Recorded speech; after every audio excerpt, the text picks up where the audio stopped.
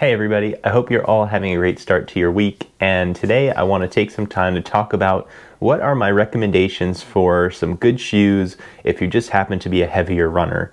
I myself run around 230 to 240 pounds, and I just have some experience both from reflecting on some of my times getting into more higher mileage running as a heavier individual, and also just running and racing on a regular basis at this point now, again still as a heavier individual. So let's jump right into what we're going to talk about today as far as what shoes I recommend for heavier runners.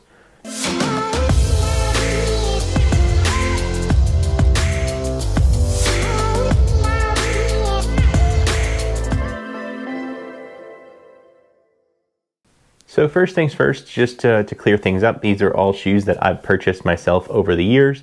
Some of these are older models, really just one shoe in particular that I'm going to talk about I'm only recommending if you were to try out the newer model yourself, that I admit I have not put my foot in yet to this day. So I'll be clear on which one that is, but I do have some other good recommendations here. To get us started, I'm going to start off with just some daily trainers that I think would work really well for someone who just happens to be heavier weight. I generally do not cross over to the wide shoe sizing realm. I'm usually okay with a normal shoe size as far as the width, but I do get between a 12.5 and a size 13. And again, it just helps sometimes with a heavier person to have something that has a little bit wider base. I don't run instability shoes, which is also something that's important to note. And so with all that said, I'm going to recommend first the Nike Zoom X Invincible Flyknit. This is a really nice soft shoe underfoot. One of the other things that I run into often as a heavier runner is that a shoe that is just lower to the ground, lower stack height with a firmer foam, I usually feel the ground a little bit too much, and maybe more than other runners that are in the 100-pound to 150-pound range. The Zoom X Invincible Flyknit has plenty of stack height and Zoom X foam to keep me, even as a heavier person, really bouncing along off the ground. It's a great recovery shoe and daily mileage shoe.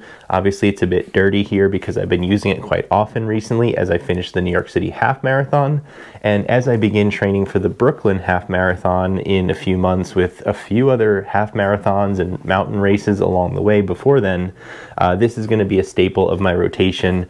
Again, just simply for its softness. It has a nice wide outsole and not too aggressive of a squeeze in the middle of your foot here, just under the forefoot.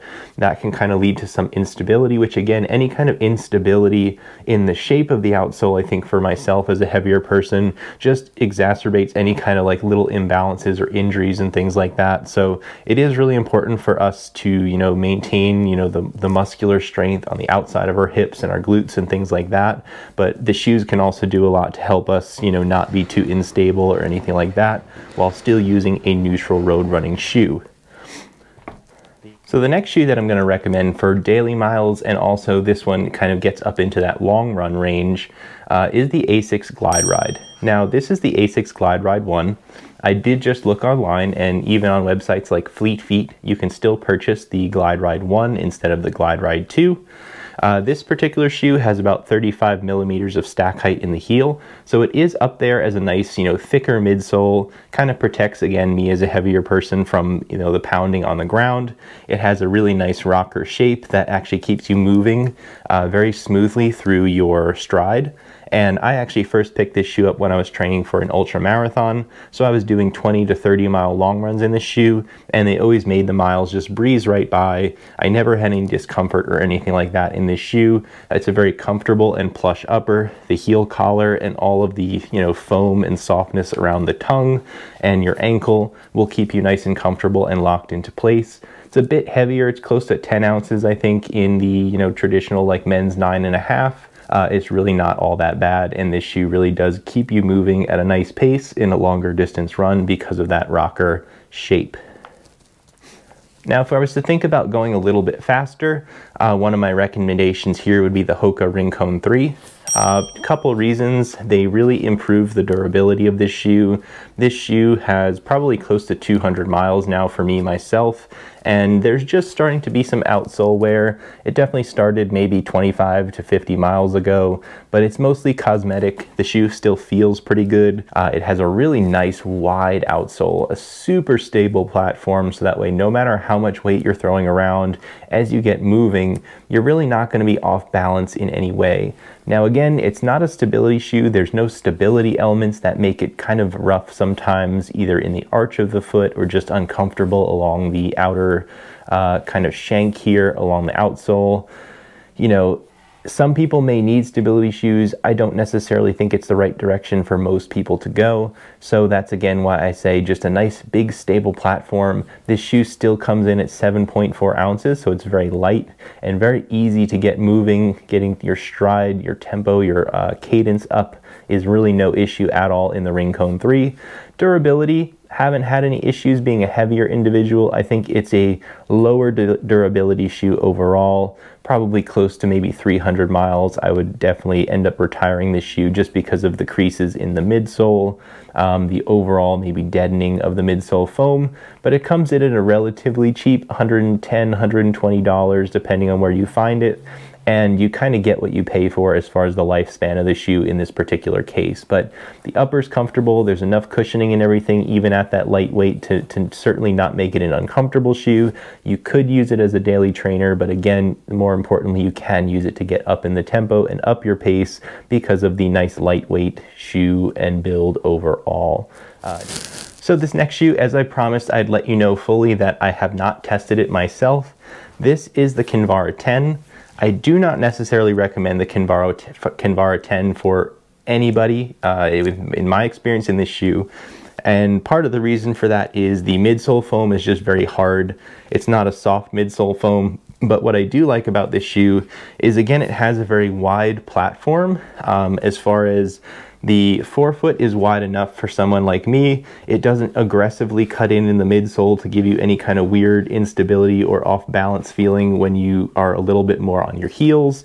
And that creates a really, really stable platform. And what they've done with the Kinvara 13, again, I have not tried it myself just because I didn't have a good experience in this shoe personally, but I believe they've changed the outsole and midsole pretty drastically where it's a much softer ride now. So it's more of a recommendation if you are in a running shop, if you know you can find the Kinvara 13 with a good return policy.